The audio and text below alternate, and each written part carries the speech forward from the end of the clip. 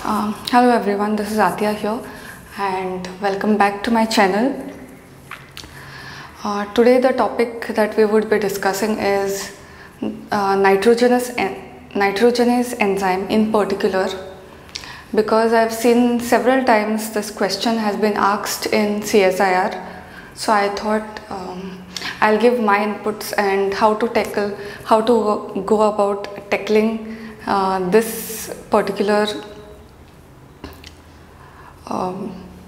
topic. Okay, so the topic that it belongs to is symbiotic nitrogen fixation. Now, what is symbiotic nitrogen fixation first of all, and why is it required? Okay, so the atmospheric nitrogen which is there has triple bond between two molecules of nitrogen, and such molecules cannot be utilized well by plants. Plants require nitrogen for their growth, but atmospheric nitrogen cannot be utilized by plants because of the triple bond nature, and that is the reason where bacteria come into play. Okay, so what do bacteria do is they convert nitrogen, which is atmospheric nitrogen, into a form that can be easily utilized by plants and their growth happens. So symbiotic, as the name suggests, it is nothing but a mutual partnership between plants as well as bacteria.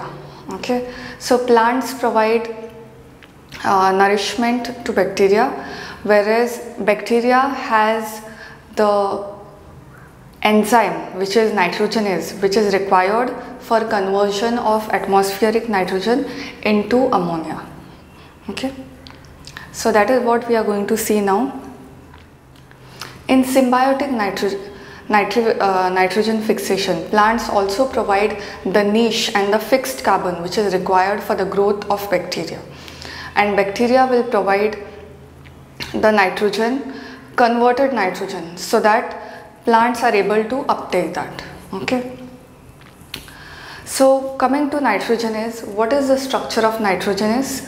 First, moving on to function. So nitrogenase convert nitrogen to ammonia. Okay, we are not going into the details of the reaction and all. We are here concerned more with how the nitrogenase enzyme functions. Okay, so basically it has two components, small component and large components.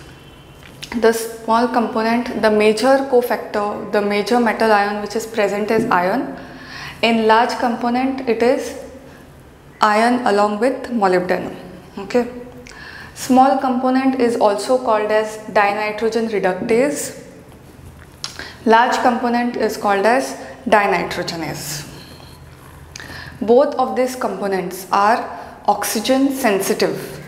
Okay, here we are seeing that small component does not get majorly affected by the ammonium ion concentration, whereas the large component is ammonium ion sensitive. This whole nitrogenase assembly is coded by several genes, and they are called as NIF genes.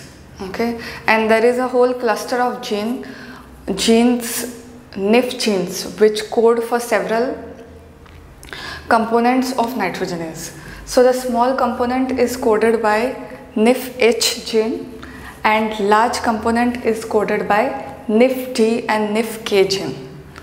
Okay, so these are the things, because I have seen several times in CSIR they have questions based on which gene codes for which unit.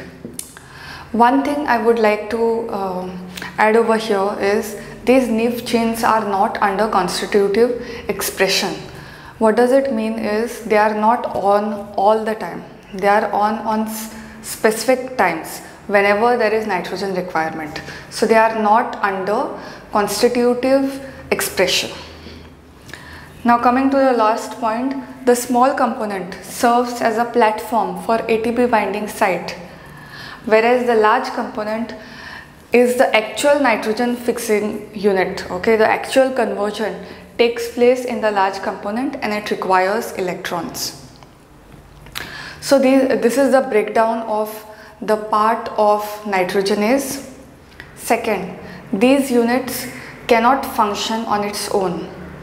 Both these units need to come together for nitrogenase to function well.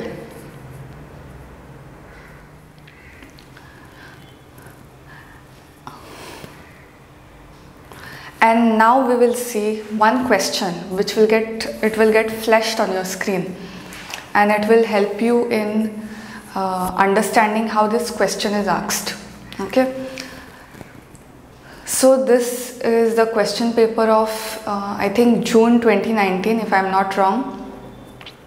And this is the question.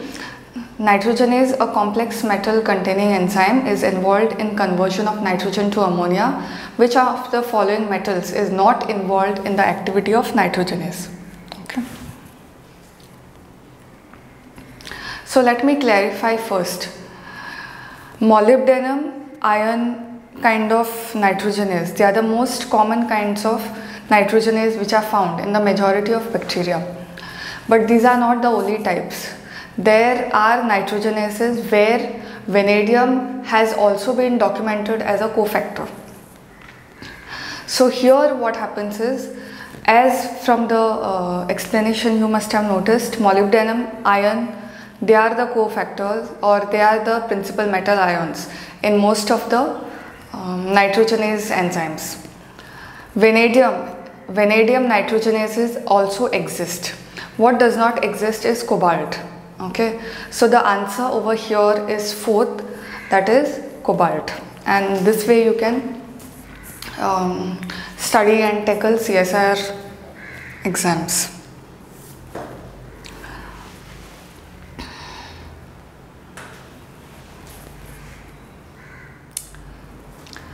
Thank you. That's it for the day. Stay tuned for more videos.